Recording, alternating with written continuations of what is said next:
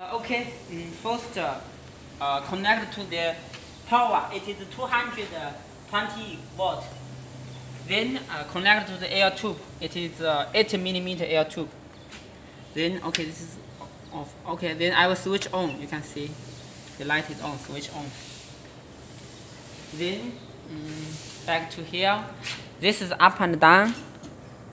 You can see it's up and down, and this is the back and the front. You can see. Okay, this is very fast.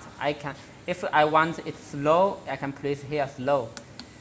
The bigger of the number, the slower of the printing. Okay, this is slow. Then I will. Okay, then I will press start.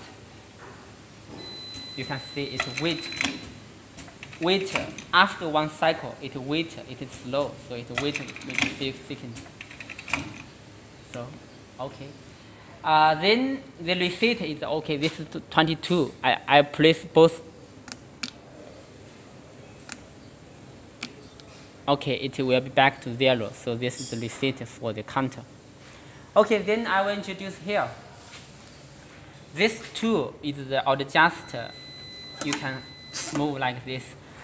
You can see if I turn it higher, you can see when it is up and down, it only plays a little. So usually you can adjust like here to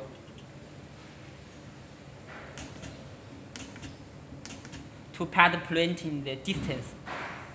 Okay, I back to the bottom. You can see it is shaped. It is you can see. Okay, this one is adjust the distance of this pad. Okay, then back to here. This usually no need to see it. We already see everything. No need to see it. But I can introduce you. This is for the blade. This is for the blade speed of this one. This is for the blade speed up and down. This one is blade speed up, blade speed down. And this is for back and front for the speed. You can, okay, the clockwise is slower of the pneumatic system. And the anti-clockwise, this one, anti-clockwise is the faster for the pneumatic cylinder. Okay, this is the same. This is up and down for here. Clockwise is slower of the cylinder, and anti-clockwise is the faster of the cylinder for the up and down for control the pneumatic. And this is the pressure you can adjust for the pressure for this head, machine head. Okay, then back to here.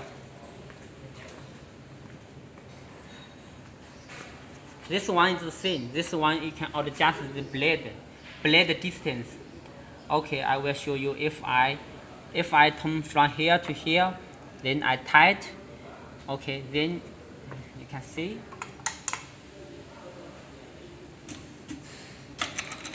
Okay, the blade is coming up at here. Okay, the blade is coming up and here when you adjust here. So when I back.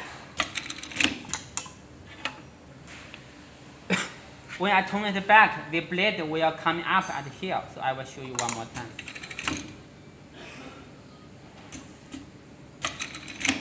So you can see the blade is here. It's coming up and at here. Okay, the blade is coming up at here, this point. Okay. Then, okay, I introduce. Okay, this is the pedal for the. This is the pedal control. And I will introduce here. When I lose this handle, you can adjust here, and adjust here like this. So it's for the fine adjustment, only adjust a little. And also here you can adjust like this. You can see the movement of it. When you find the best location, you can tight. Okay, here too, you can adjust this plate move forward. So this is all origin. When you find the base location, you tight here, and you tight here. And the same here. Same here, you lose these two buttons. You can adjust it up and down. This is up, this is down of the base. So when you find the base distance from the base to the silicon pad, you can tight the screws. Okay, I will also inside we also send you the this is for the ink. This is the tray for the ink. We already gave you this for spare, and this is the blade. This is the blade. This is the blade for here. So we already gave you the blade for here. Okay.